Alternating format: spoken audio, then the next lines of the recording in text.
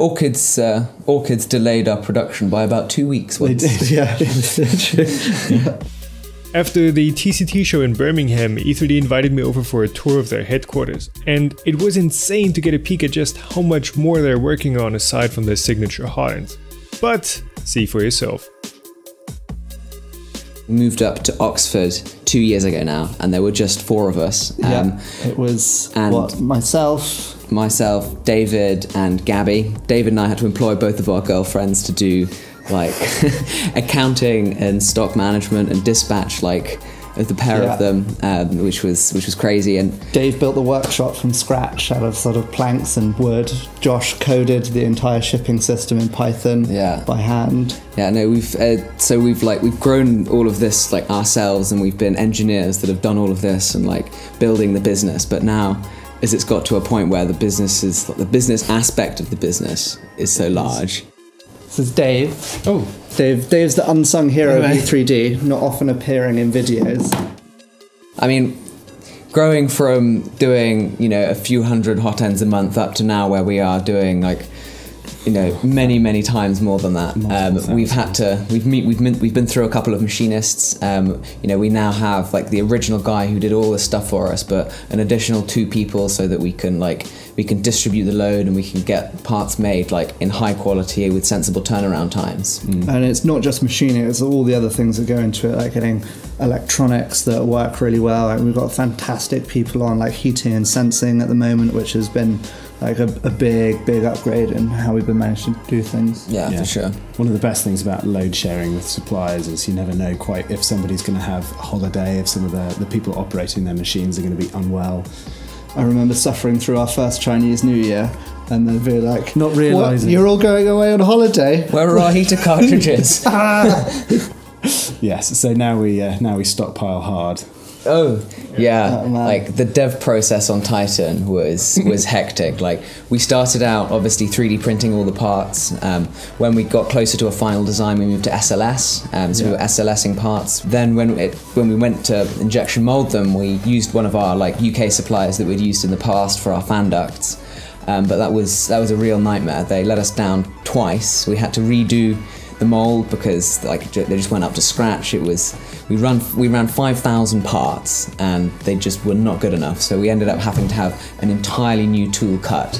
We had to throw 5,000 parts in the bin.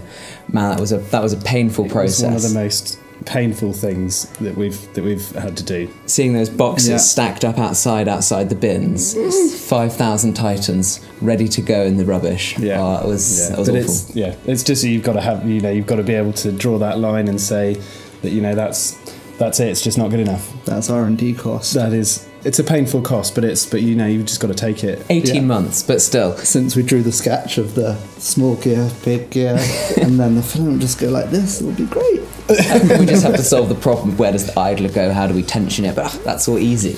That was a long time in the coming. But now that we've got a couple more guys who are able to help us and work really closely with us, like our engineering bandwidth has gone up massively. So we can expect to see things that we've been promising for a long time actually come to fruition.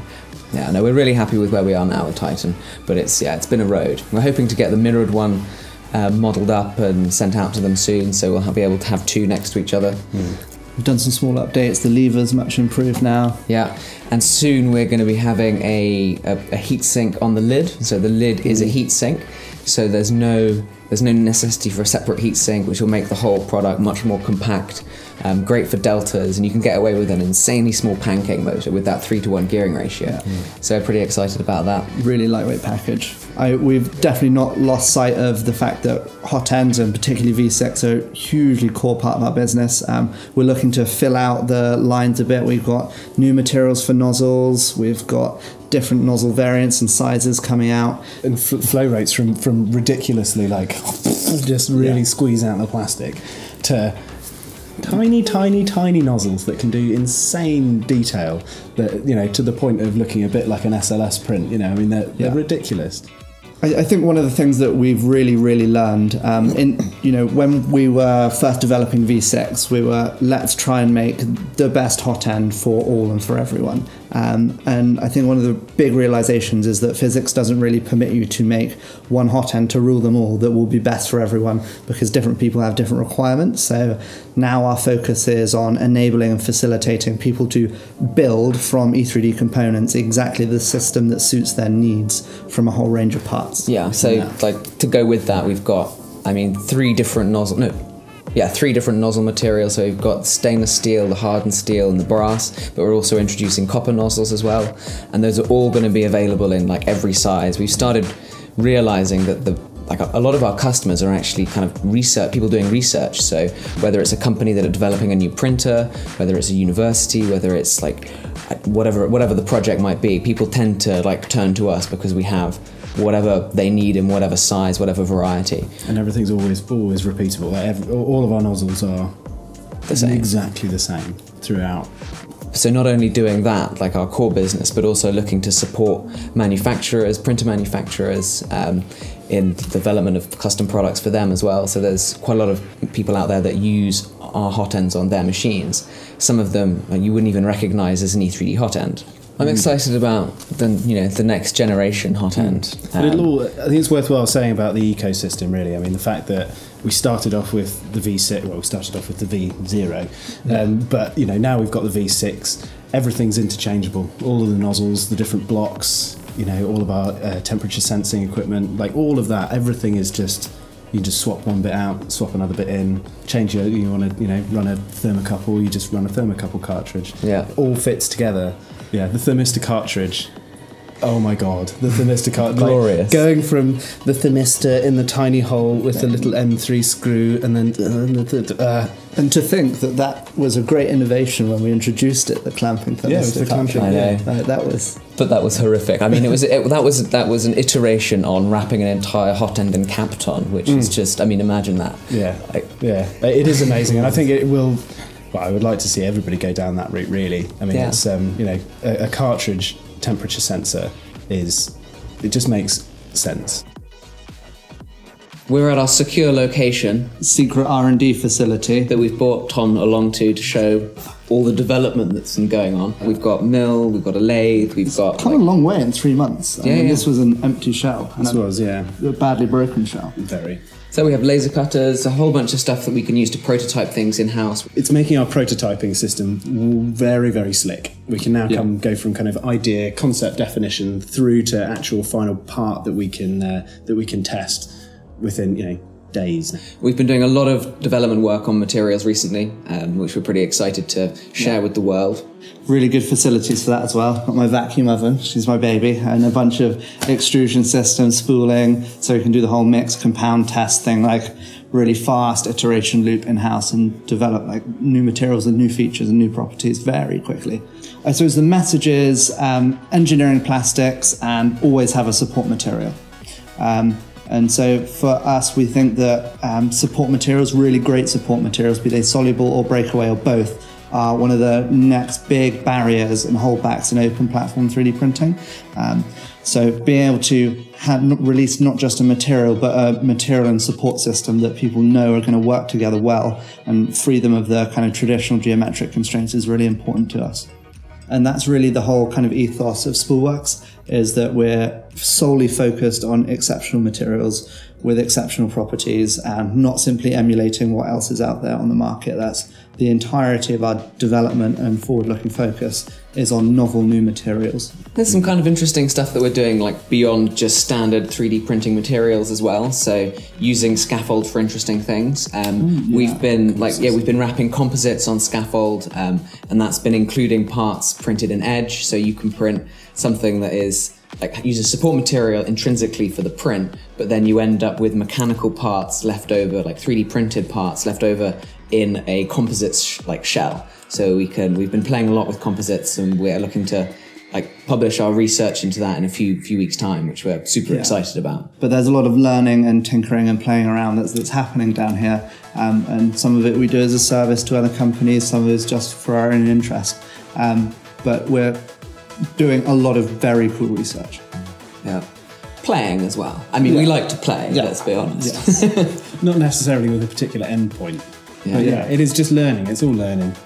There are some stupid projects that we have going on which we'll never turn into anything useful for anyone, but they're just interesting and cool. So Yeah.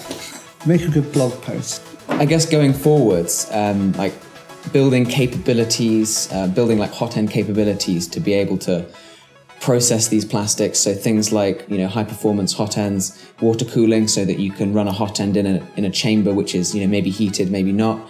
Having like insane heated beds. So we've got this this product called Project Mordor, which we're releasing, which is like a cast aluminium heated bed, which will go to like crazy temperatures.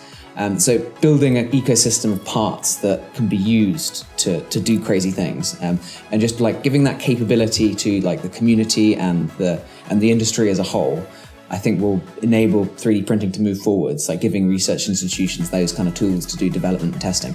I suppose one that people always ask us about is the color mixer or the material mixer. Yeah, it's got this name, the color mixer, but our heart isn't really in mixing colors and making like a product that makes aesthetically beautiful prints. We're kind of interested in something that's able to make mechanically interesting prints. So being able to mix either like 2 or more materials so that you can have varying mechanical properties through a part. And we've got prototypes, we've been playing with that whole concept for ages. It's just never managed to resolve itself into a sufficiently reliable and like productizable thing.